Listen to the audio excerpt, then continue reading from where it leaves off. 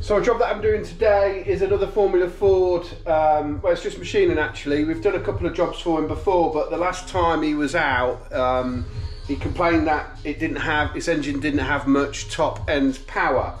Nothing to do with us, we've only done bits and bobs on his balancing his assembly and things, but he's located it to he thinks is his cylinder head, like it's got really wide valve seats on it and a few other bits and bobs. So this is what we're doing for him.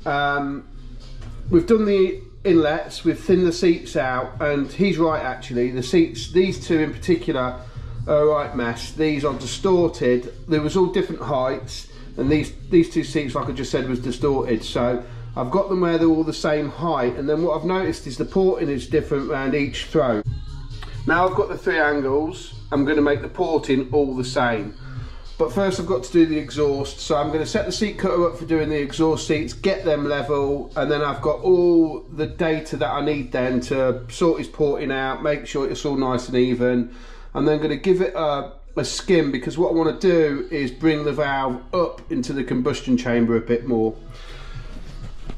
Then the last thing that I've got to do is increase the cc's in his pistons. He's putting another set of pistons in, because there were some marks on his original ones, but in the rules there's a specific cc that the combustion chamber in the bowl of the piston has got to be, which is 41 cc's.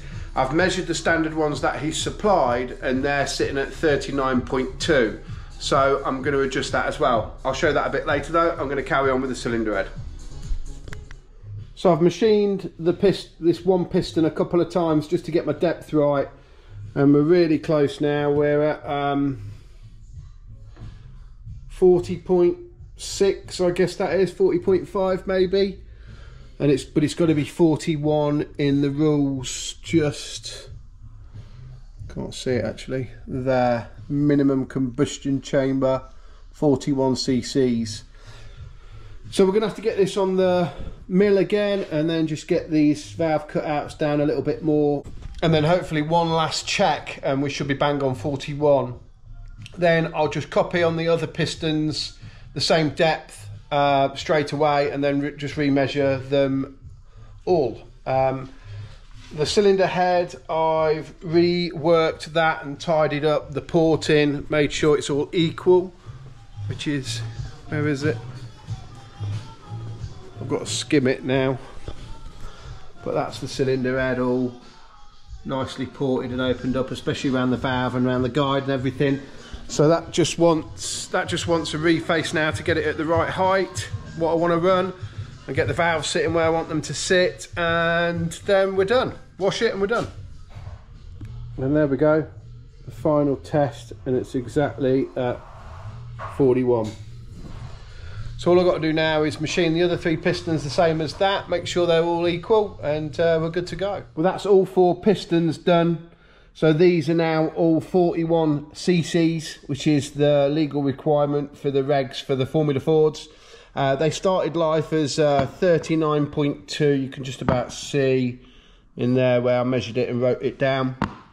But they're all the same. But we have had a bit of a disaster. As I was tidying up, I've dropped a bottle of Bud, which is, I don't drink, so it's not mine, but when the boys go racing, they like to have a drink, and I just moved one of the bottles and it exploded all over the floor, so I've got to tidy that up now. Oh no. So I've just bolted the crossflow cylinder head down, and you can see that it's skimming like this, which would normally say that the setup of the cylinder head on the machine isn't quite right.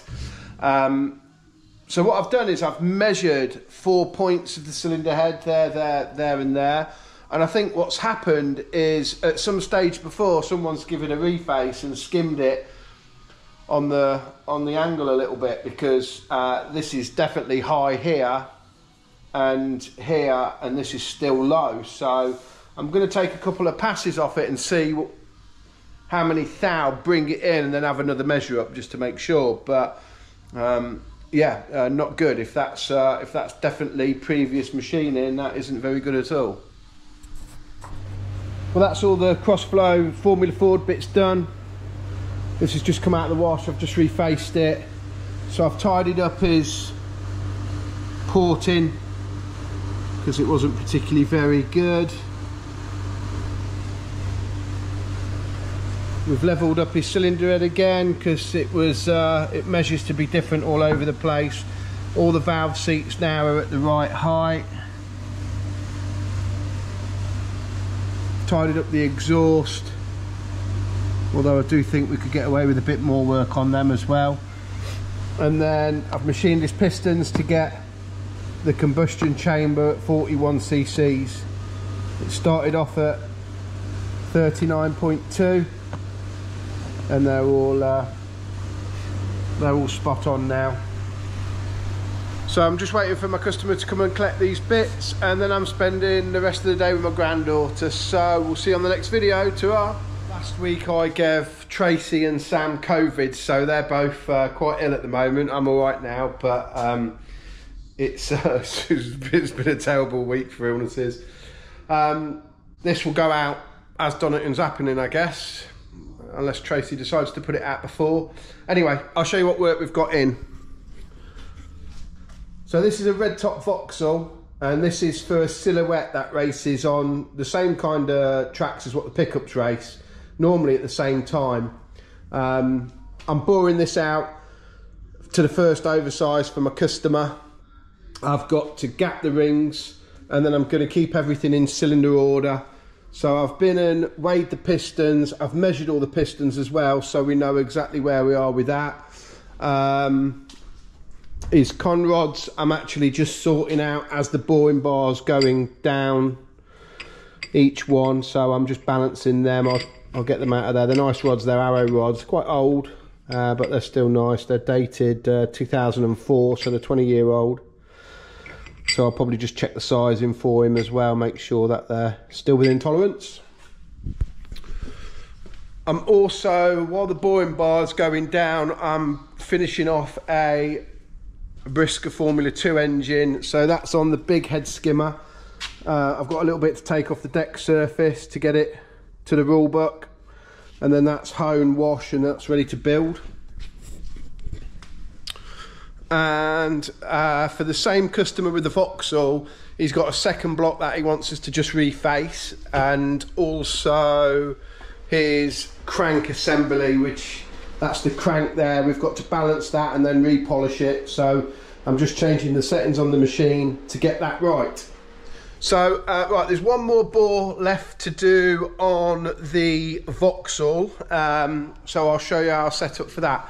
The other thing is, we've been watching another YouTube channel. My wife follows the, I can't remember what it's called, in the curb, on the curb, next to the curb, something the curb, and he uses a different camera. He uses a DJI something 3 with a gimbal thing on it. Has anybody else tried one of those, is my question. So that's the first Vauxhall block that the customer's dropped off. That's been bored and I've refaced it. Refacing it's done a cracking job of that, so I need to put that in the honer now and get that to size, and then reface his second block.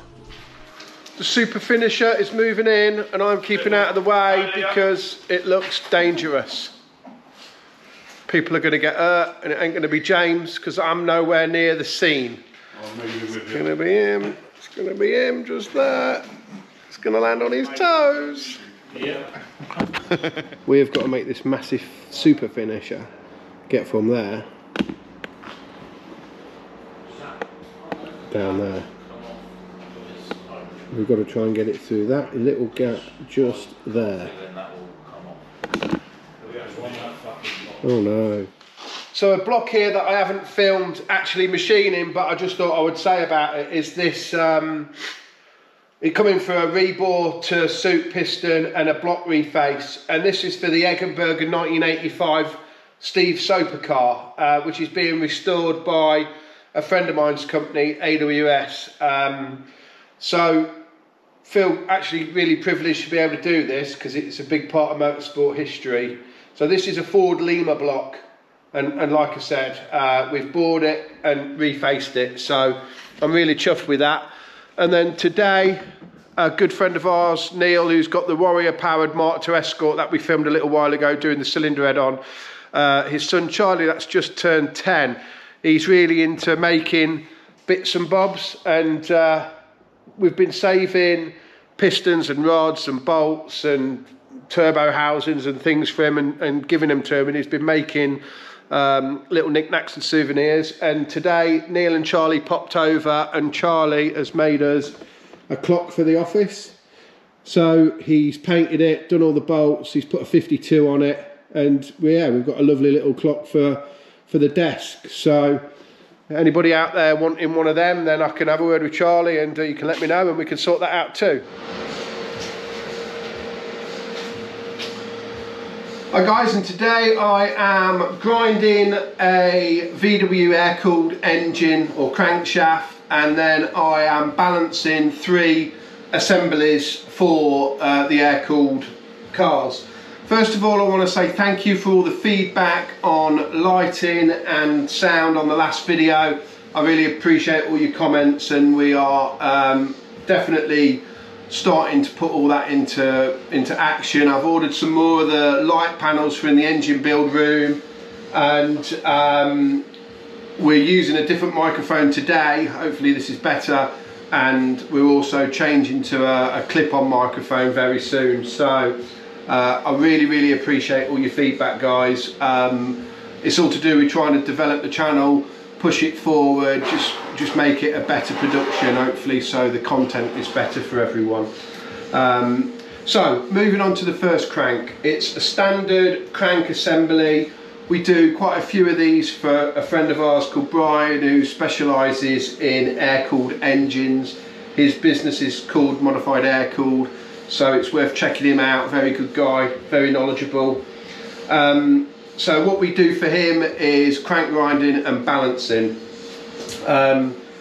This crankshaft is actually marked 0.75, so I think it's already been ground to 0.75, but I'm going to go and get some measurements from it after I've balanced it. But I'm pretty convinced with the markings that are on it, that's where we're at. He's supplied a new flywheel like he normally does, and then we've got the front pulley and the clutch, and then we've got a race one, which is a brand new crankshaft with, once again, flywheel, clutch and front pulley. And then we've got his own personal motor, which we've already balanced for him, but he had a bad, I actually can't remember if it was a flywheel or a front pulley, but either way we're going to sort that out for him, and we're going to do that free of charge because he does give us a lot of work. So this is for his own personal, one of them's for his own personal motor, so we're not charging him for that. So the first thing I've done is run this standard crank up, and as you can see on this paperwork, it's miles out. It's 87 grams on the left side and 81 grams on the right side. So I've taken an initial bite out the crank to see with drilling if I'm in the right area, and we are. Both numbers are coming down, and the degrees of where it's saying it needs drilling hasn't changed.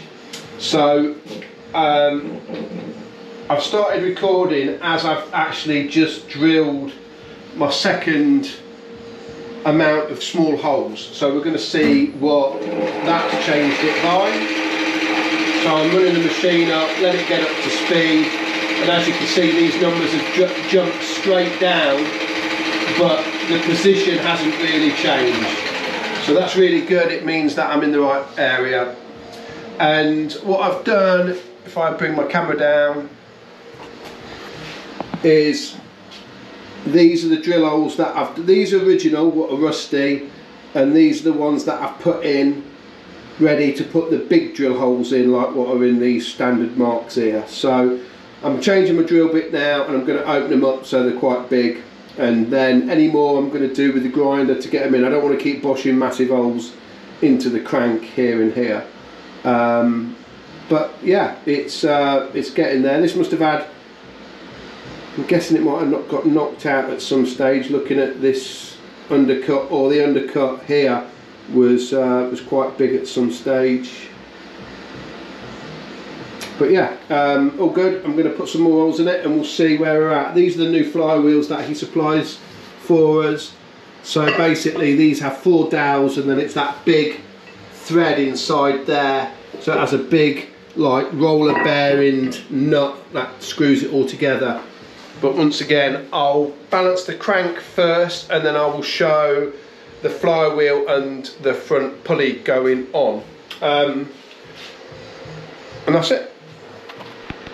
So that's the first crankshaft assembly all balanced now. So I'm going to grind this next. So I'm going to strip it down, bag all these bits up, and then we're going to move on to the second crank, which is a race one, so I'll show that. But that's, let me just let the camera settle. That's the finished result. Both sections are green and they're in the target. So this is the second crankshaft assembly for Brian, which is a billet, stroker crank, a really nice front pulley, another brand new flywheel. So at the moment I've already balanced the crank, that needed a very slight adjustment just there, and now I'm doing the front pulley and the flywheel, and it's ever so slightly out. If I let the flickering stop, it's ever so slightly out. So I'm going to bring them 2 bits down and then we'll do the clutch as well.